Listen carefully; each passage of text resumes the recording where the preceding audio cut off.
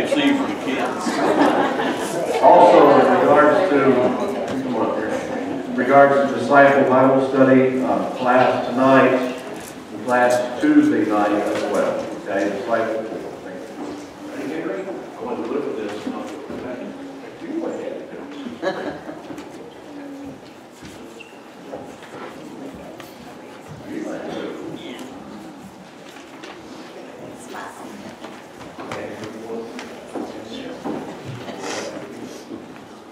Today's reading comes from Exodus chapter 24, verses 12 through 18.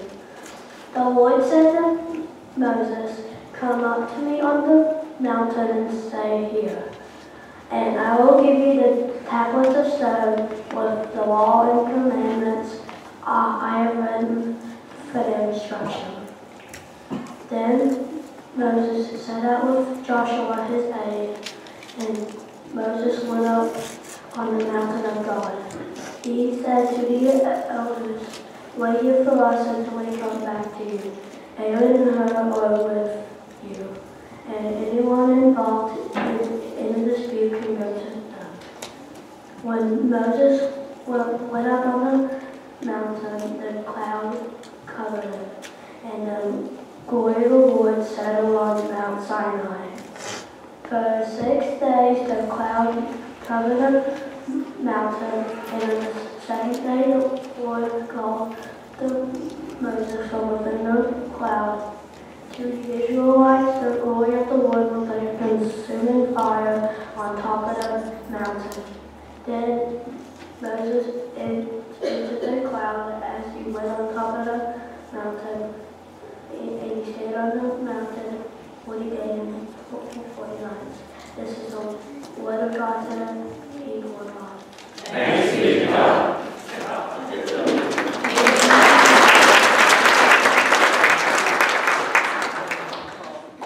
Would you pray with me, please?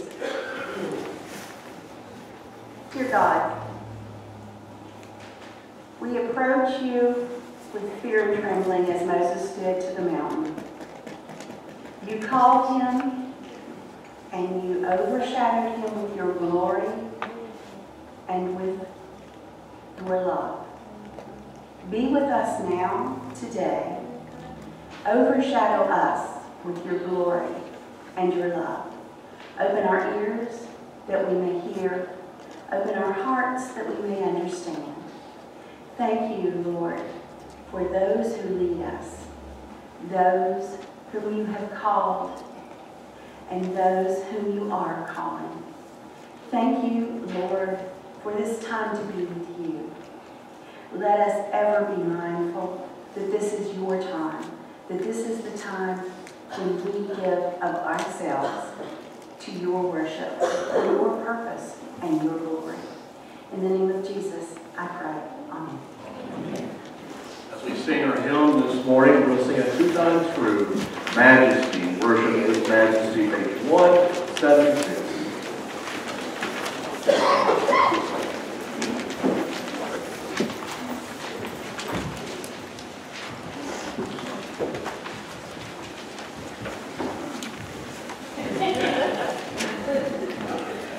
I guess we went to play. Majesty, worship His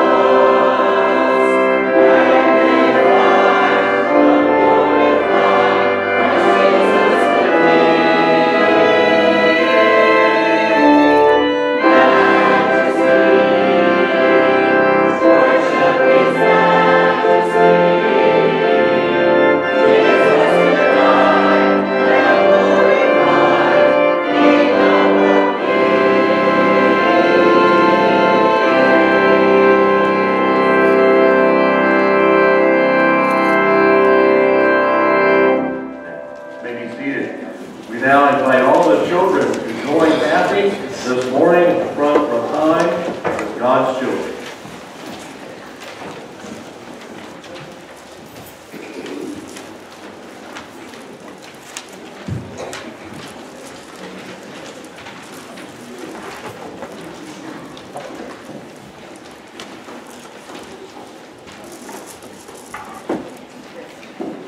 Good morning. Oh, you all look nice this morning. So, did you spend some time getting ready to come to God's house? Yeah. So, what do I have here? A mirror. Did anybody look in the mirror this morning? Yeah. Okay. So, when you look in the mirror, what do you see? See yourself. That's right. So, you know, I think all of you all look just alike. Do you think you all look alike? Lily, you think you look like you? No? Do you know anybody that looks exactly like you? Like you were twins, but you don't look exactly alike, do you? Why is that? Oh, because she's a girl and you're a boy.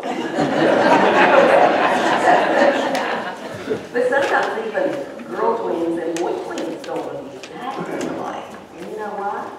It's because every one of us is made special by God. Everybody's special. Nobody is exactly like you. So, but sometimes people do look a little bit different, don't they?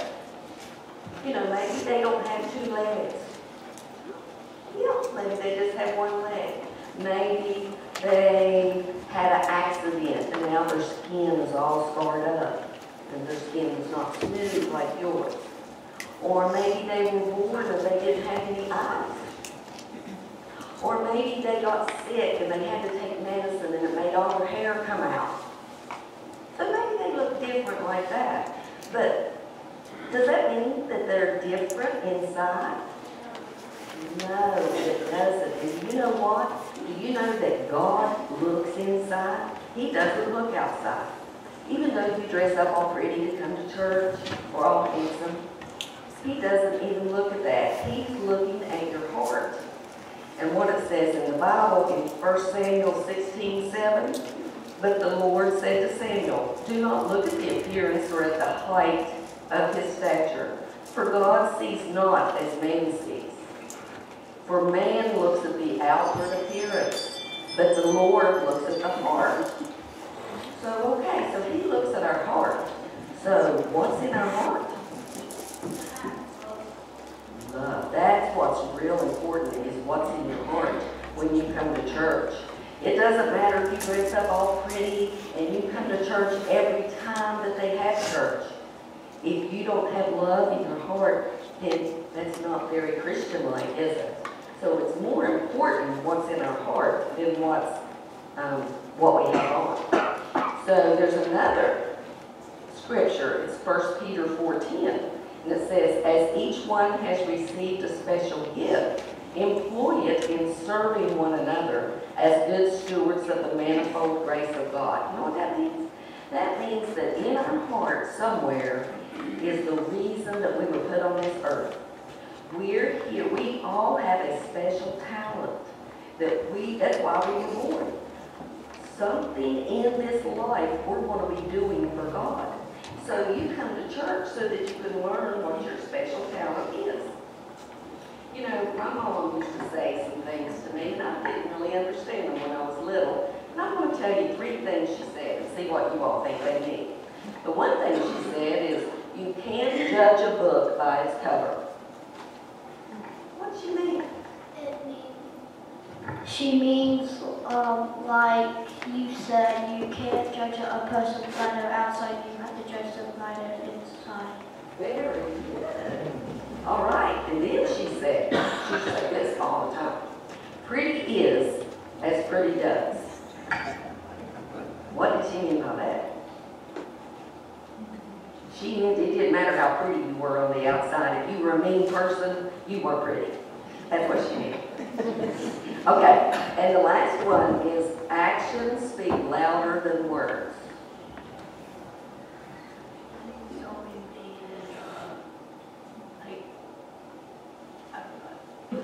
Start out right. She means don't be mean. Yes, don't be mean, don't bully. She means that you can say you're a good person or you can say you're a Christian, but if you don't act nice when you're out of church, then it doesn't mean anything. So now let's say a little prayer, okay? We bow our heads. Dear Heavenly Father, remind us that our outward appearance is not what is important, but what is in our hearts is. Help us to discover what our special gift is. Give us the courage to use our gift in your honor. And thank you for making each one of us special. In Jesus' name I pray. Amen.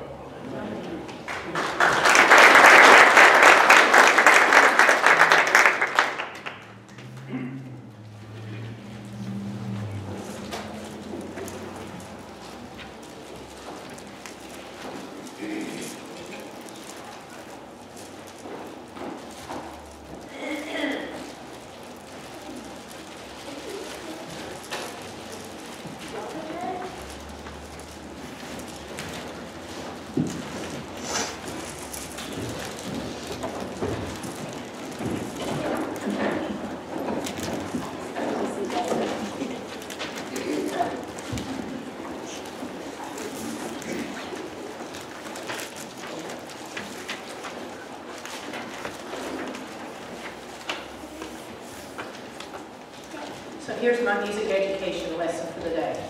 We have many types of music that we enjoy in this country and in this church. One of our true American art forms is the spiritual. This one that we're going to do today is like one of our very, very favorite arrangements to do. You are allowed to smile, move your head, clap, whatever you want to do. Show some spirit, spirituals. Here we go.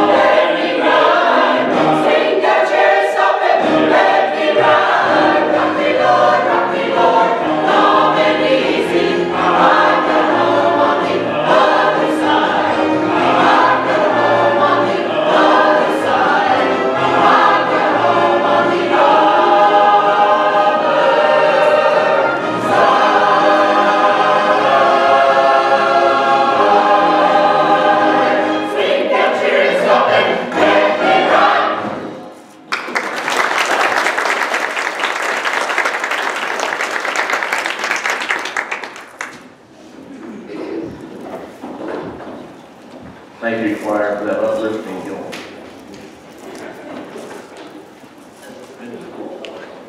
We're going to go to the Lord in prayer at this time. I would like to give you an update. I know Meredith is here with us this morning. We want to keep Sonny and Sonny's family, Sonny Howell and his family in your prayers. Sonny is still, well, in critical, correct me if I'm wrong, Mary, critical condition. It's still a critical situation. The next 24 hours probably are critical. The neurologist will come in at some point over the next few hours through the day and determine what is happening there as far as brain waves, so forth. Sonny needs, and his family need our prayers. So I know you will be lifting them up. I know they appreciate all the calls and texts and outpouring of love. And as you're praying to, keep in mind Sonny is part of our family too. Also, Brian, I don't know if you want to share. I don't want to do all the talking here. If you want to talk, we'll get a mic to you. If you want to share this morning.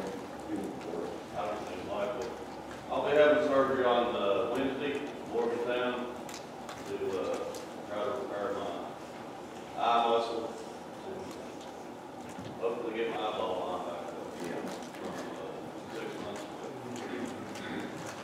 been a while now, and I know it's a freak accident, but it's certainly serious.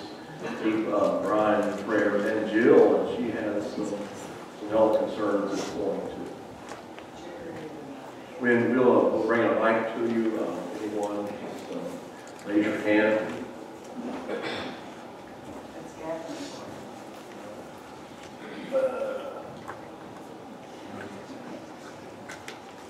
I'd like to ask you to continue to pray for Andrew Fraser. He is Tida and Kelly Griffith's son-in-law, who had a pulmonary artery embolism this week. He's very young. He is home, but it's just, he has to watch for the next few weeks and just pray that the embolism goes away and that the meds do what they have to do, but they all need your prayers. Are there others this morning? Yeah, I'd like to have prayer for the Pete Yeager family. He passed away, Friday, and his service is today at 2 o'clock in Henry. Who's that? Pete Yeager. Yeager. From the Gordon area. And the Yeager family. Thank you. Andy? Nelda and I appreciate all the prayers and good wishes we've had through our problems. Also, I'd like to ask us to offer prayer for my sister-in-law, Mary Sue, who's in Charleston, assisted care facilities. Thank you. Andy, it's good to have you back with us too. It's been a while. You've been through a lot. Glad to have you.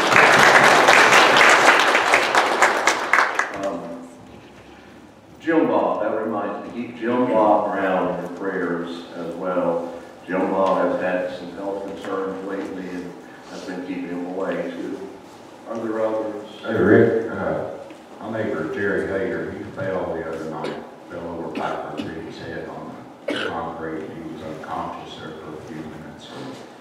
And they took him over to General. He was in ICU for a little while, but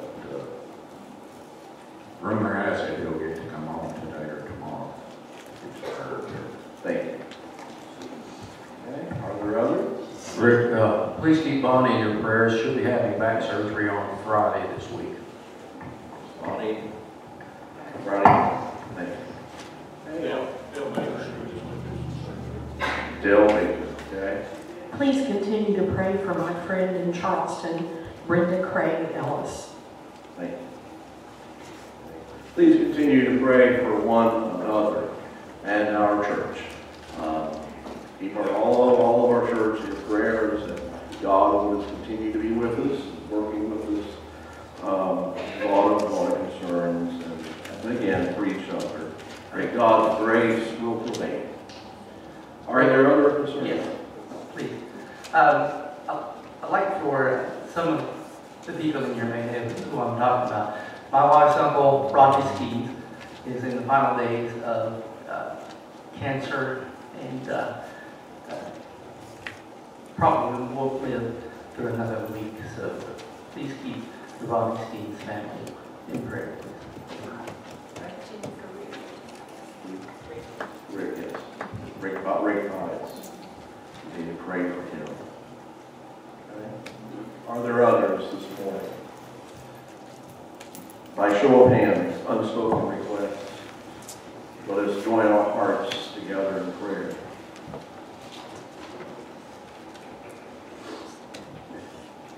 Here we are once again, Lord, in need of your grace and your mercy, in need of your healing power, in need of your comfort and your guidance. Each and every moment, Lord, of our lives, we are reminded, Lord, that we need to keep our eyes upon you and continue to trust you, Lord, for all of our needs. And each and every moment, Lord, of our journey, we are reminded more and more of our need for each other. As we come here today to worship, Lord, we often acknowledge that we worship you, and we lift up our voices and our hearts to you, even while there are tears. And we do so today. Our hearts hearts have been hurting. They continue to hurt. One of ours, more than one of ours, is in great need. We lift Sonny up to you now. As he is there in an ICU room, may you be right there in his midst as we trust that you are. May you work within his body to let healing come. And may Sonny, even in this very moment, know you closer than ever before. And Lord, hold his family close.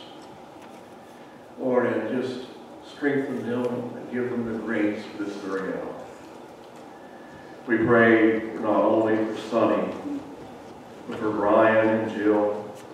And we pray, God, that the surgery, Lord, that is to come will be effective. And God, and Brian be able to just experience the healing that will come through this. We pray for Andrew this morning and his needs and the Yeager family. God, comfort them. We pray for Nelda and Andy for continued healing. We praise you, Lord, for the healing that is taking place already. We lift up Mary Sue and Jim Bob. In your mercy, Lord, hear and receive our prayers.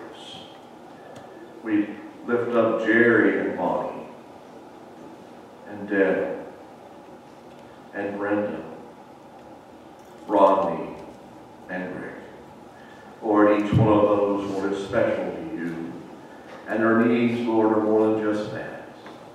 God, we know the love that you have for each and every one of them.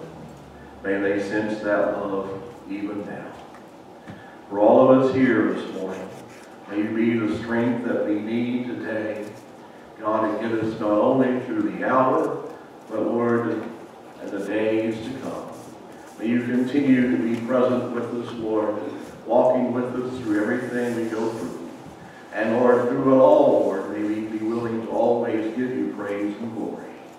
For God, you remind us so many times that you have not left us, but you are still an ever-present force that is there with us.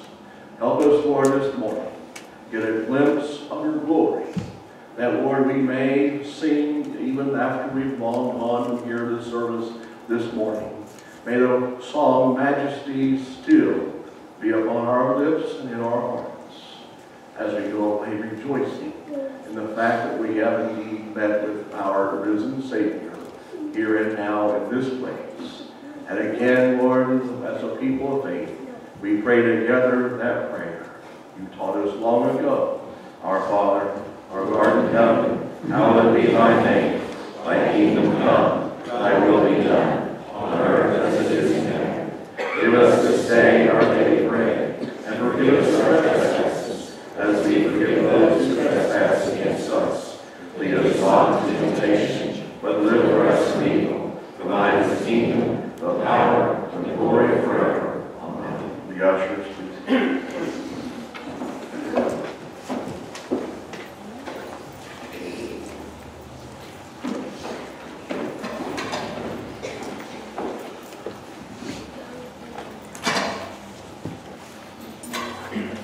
Let us pray. Lord, on this Transfiguration Sunday, as we come again into your presence, God, we give back to you these gifts, Lord, of that which you have given to us. May we give them, Lord, with thankful hearts. And Lord, we pray, Lord, that they would go forth and be magnified, Lord, in such a way that someone, Lord, if they not yet have even met, through the work of your people, will come, Lord, to know the transformation power, Lord, that, God, you bring into people's lives. Transform us all, Lord, continuously into the people, God, that you're calling us to be. We ask these things in Christ's name. Amen. Thank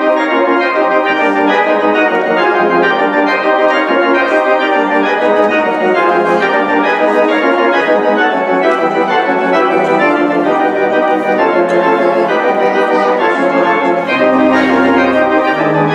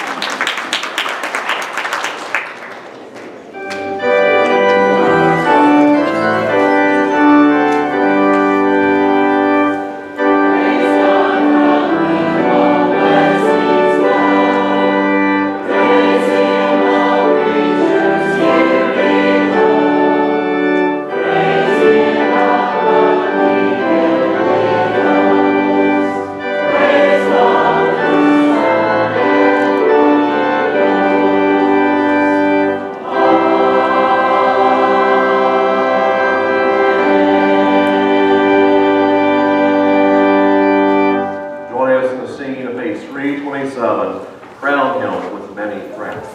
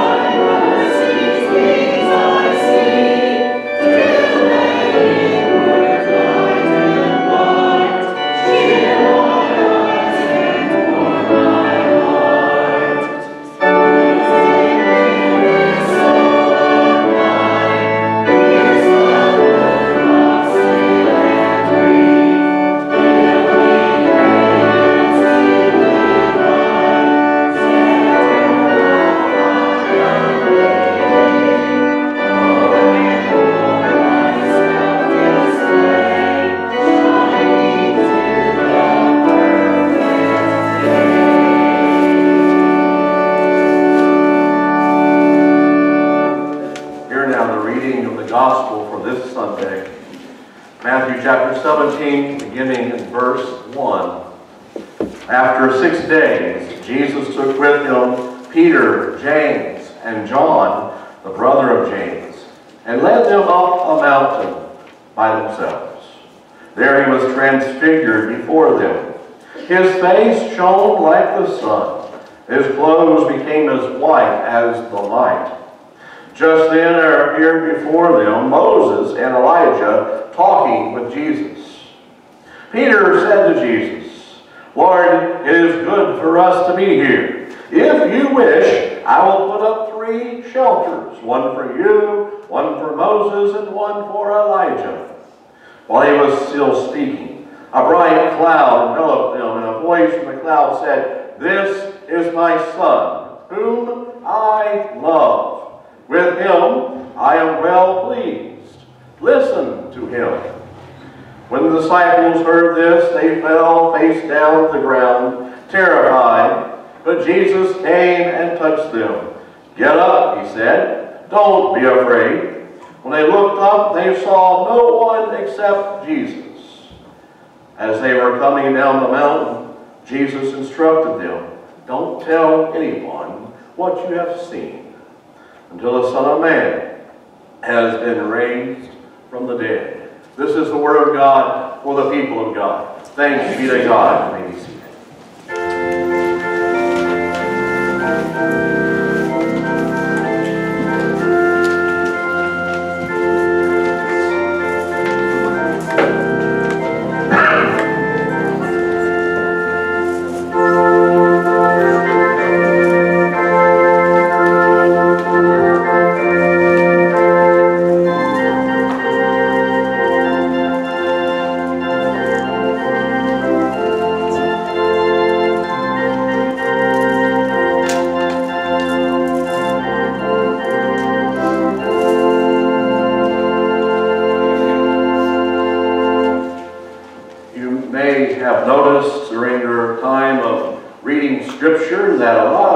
happen on the top of mountains.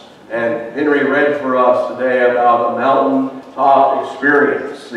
Remember from reading scriptures, you'll know that the Ark of Noah, the Ark that Noah built, rested when it came down to it, rested on top of a mountain. Abraham took his son Isaac up to a mountaintop to offer him unto God. That mountain was Mount Moriah. Moses saw a burning bush, you may remember, from which he heard the voice of God from a mountain called Horeb. Moses then, on the top of a mountain called Sinai, received the law. The 10 Commandments were given from this mountain. From the Mount of Olivet, Jesus ascended back to heaven to be with his Father after the resurrection. And of course, we refer to the place where Jesus was crucified as Mount Calvary. Those are just a few instances of mountaintop happenings or experiences in Scripture. And in our Scripture that we read this morning, the scene is, surprise, a mountain. A mountain. The name of the mountain is Hermon, or Tabor. While in Israel, we got to see this mountain as it was pointed out to us, at least Nancy and Bill, and I hope your tour guide was good enough to show you. I have discovered these folks are going to have to go, these folks are going to have to go back to Israel because they had the wrong tour guide. We saw all kinds of things, and I talked to them about what we saw, and they're like, we didn't see that. But we saw the mountain. It sort of sits off to itself even. Just a lone mountain sitting in northern Israel near the Sea of Galilee area. Jesus also, according to Matthew, Mark, and Luke, in this scene, in their Gospels, Jesus goes up to this mountain with 3 of his disciples. You remember them, Peter, James, and John. And for some reason, through Scripture, Jesus often took this trio with him, apart from the other disciples. We know that when he went to the Garden of Gethsemane, he took the same trio and left the others behind. But he takes these guys to the mountain with him. Over the past 3 weeks, we have been looking at the time when Jesus went to a mountainside, the side of a mountain, in order to teach. Now, the Gospel of Luke has Jesus going to a plain, on a plain area, not a mountain. But Matthew has everything happening on a mountain. And we call that teaching, if you recall, the Sermon on the Mount. That sermon or that teaching gives us several very good practical lessons, things to live by. It's from that Sermon on the Mount, that teaching, where we get the golden rule, for instance. We treat others as you would have them to treat you. We find that teaching there, and along with other lessons. But in today's passage, there is really not one thing, I don't think, that we can identify as being practical. There is absolutely nothing practical to be found in today's passage. In fact, it's difficult to explain. Maybe it's safe to say in today's passage of Scripture, we hate to say it about Scripture, but I think we can with today's. In today's Scripture, things get weird. Right? It's a weird experience that takes place on this mountain in our passage this morning. We call it transfiguration.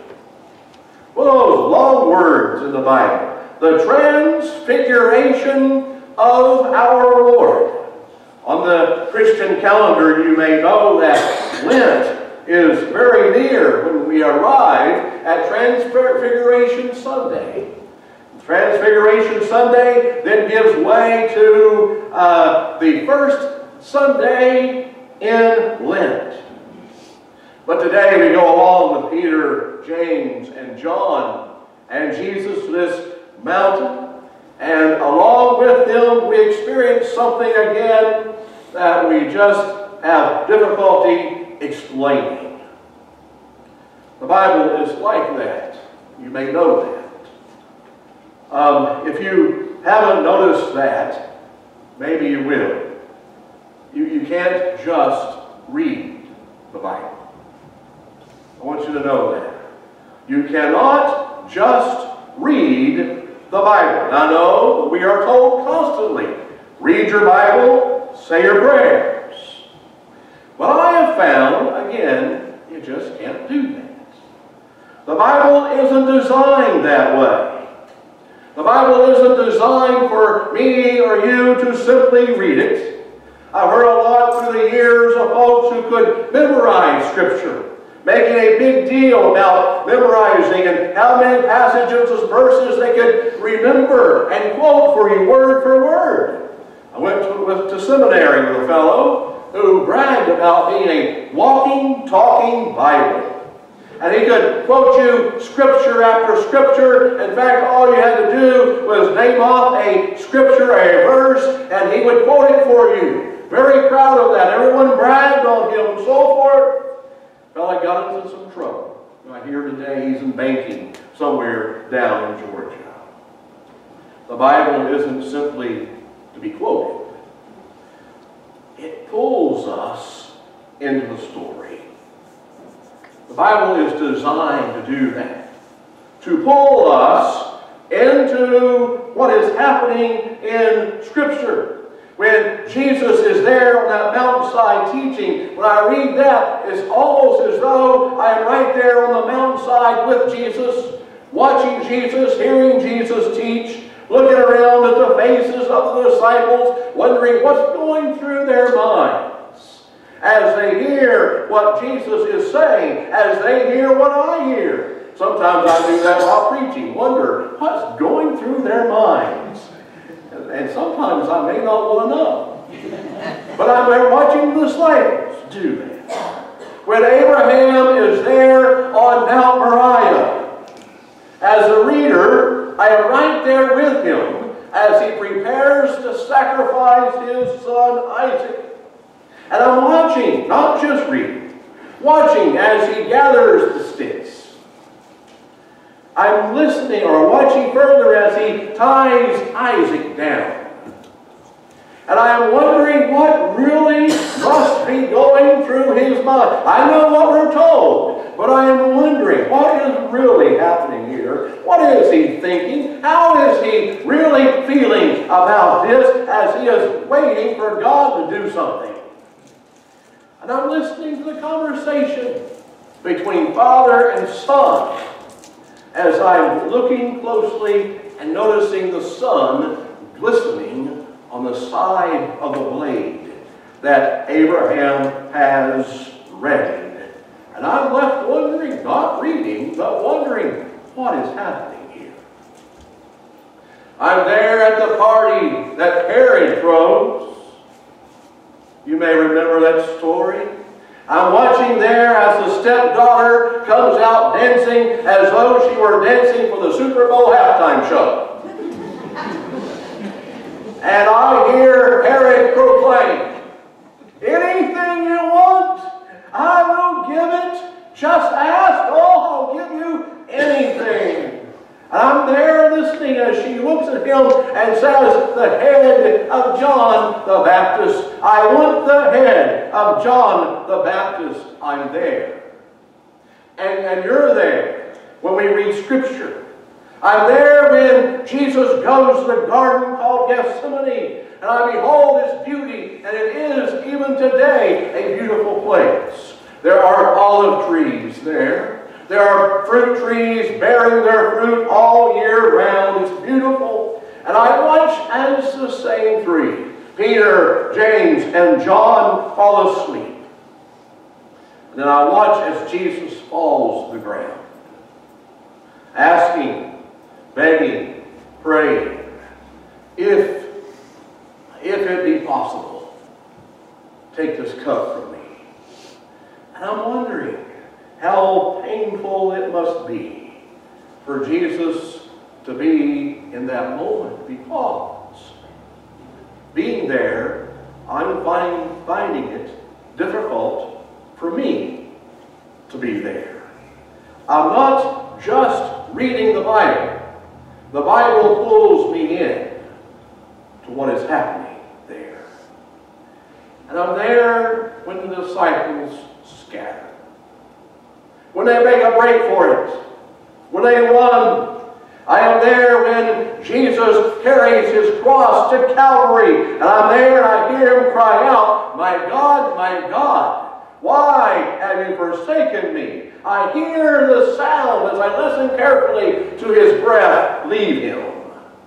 I'm there, and you are there, not just reading the story, but there.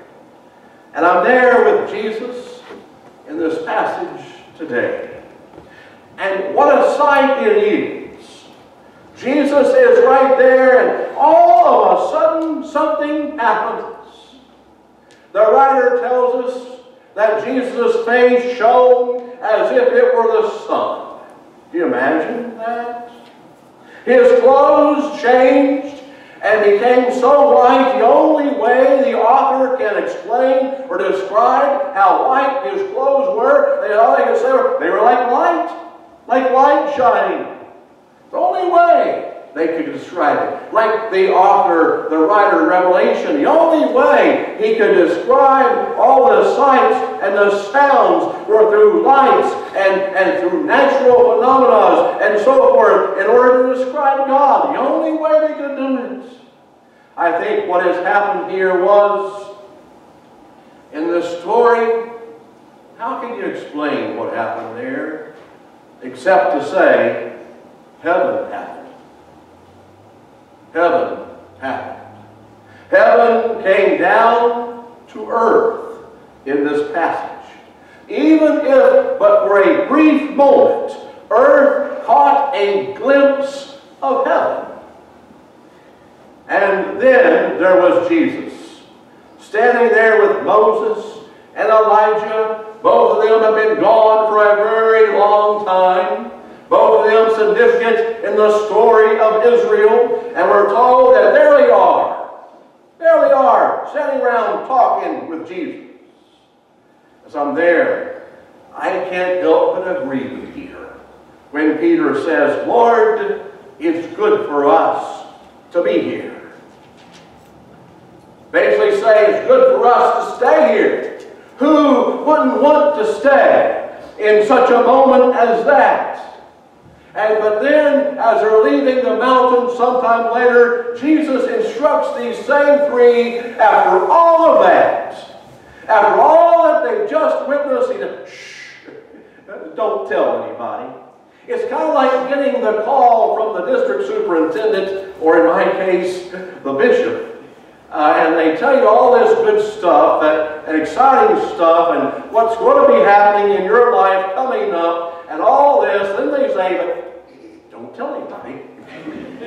You can't tell anybody until. And Jesus says you can't tell anybody until. There'll be a time to say it, advertise it to the world, but for now, shh, lips tight. What happens here stays here.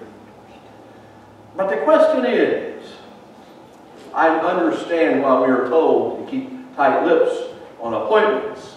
But why did Jesus say to them, keep it quiet. Keep it a secret. After all that wonderful, wouldn't it have been wonderful to go and announce it to the whole world? It would have changed the world, I would think. It's life-changing. Now look, can you imagine these guys coming off the mountain, racing down to see who could be there first and who could be first to tell it? Peter would probably be the very first one. Even if he got there last, he'd yell, hey! That would be Peter. Who would believe him? Who would believe him? Can you imagine them going up to Thomas and telling Thomas such an account? I could just hear Thomas, yeah, right. Like, I'm going to believe that. You know what it's like. Something big, major happens in your life, and you have a hard enough time trying to figure it out yourself. Much less telling somebody else about it and getting them to believe it. The other day, I was asked to share my call story. The story of how I was called to preach. And I wanted to say to this person, I'd love to tell you, but you wouldn't believe me if I told you. So I spared the person the details. And then I realized later on that what was left when I got done was just a generic story. One that made sense, easy to understand, one that was easy for folks to accept. Much different from the events that actually happened in the late summer of 1988. I wonder what Peter, James, and John said once they got off of the mountain. I wonder, too, why Jesus told them not to tell.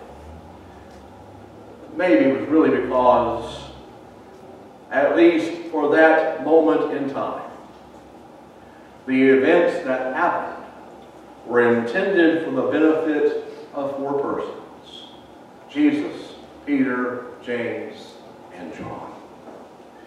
Have you been there when you have needed a glimpse from heaven? Just a reminder that God is, in fact, still with you? You've been there, I'm sure. Sometimes we get so caught up in earthly affairs, get caught up in life, that we get our eyes off of heaven. We get bogged down by all the things that we are faced with in life. Sometimes it's difficult to feel God's presence with us, or to hear and be reminded of God's promises to us, and to see those glimpses that God is trying to get us to take notice of.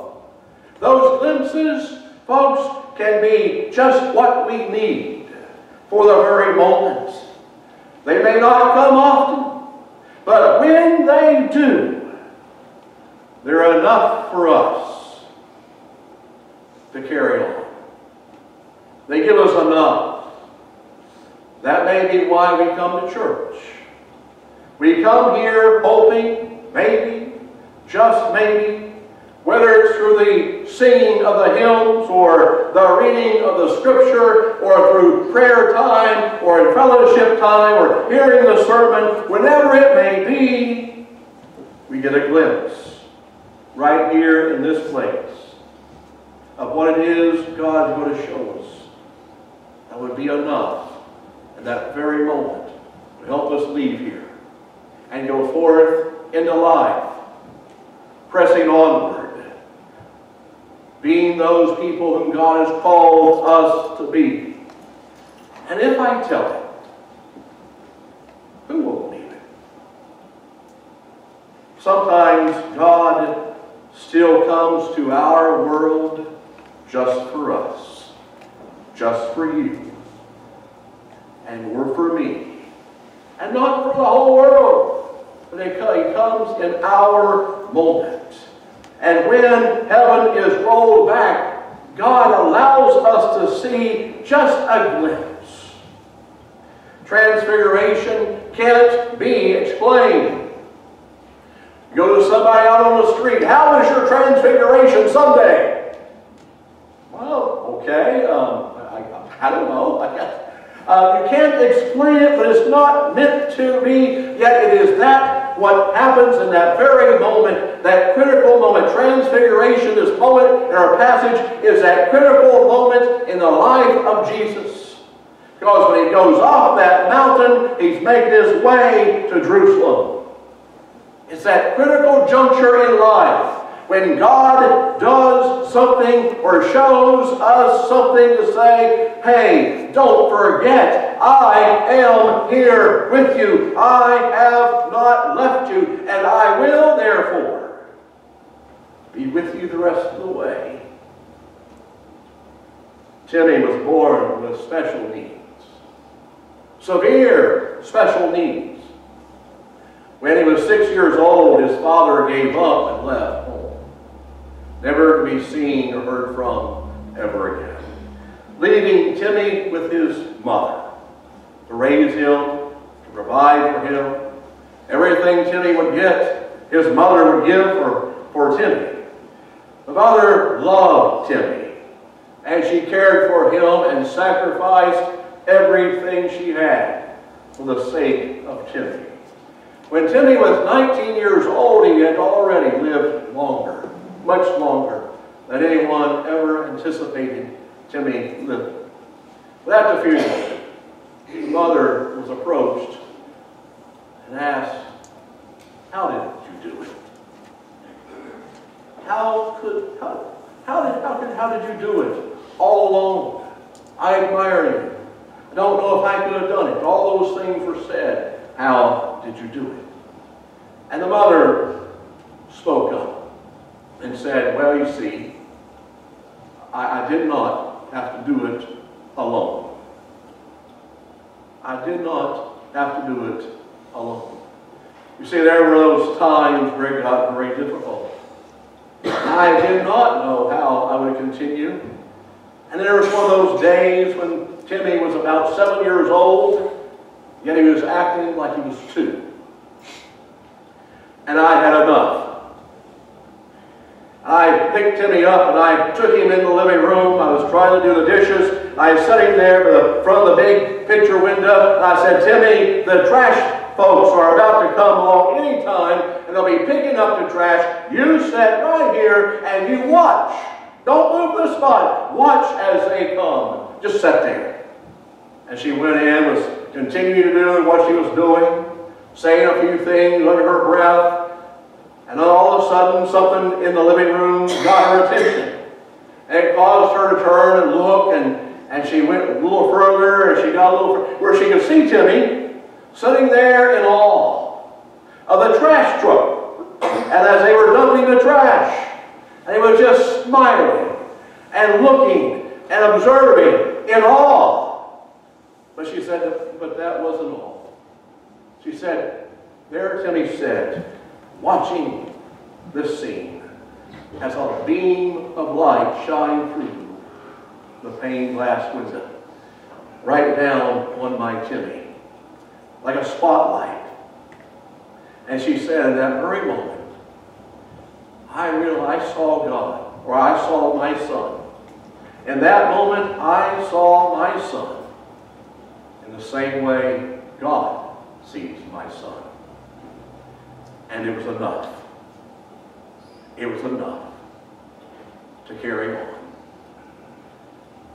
Those glimpses that we get from heaven aren't glimpses that we take or that we find. They are gifts that God gives to us. And I have discovered that sometimes they don't come when I think they should, or I want them. But they always come in God's time. It's always when I need it. May God bless you as we wait for those moments to come in our life, knowing that God gives us what we need and when we need it. Let us stand now and sing. Now, what is the right? I know what I did a while ago. I skipped to the last one. Now we're going to sing page 327, Crown Him with Faithful.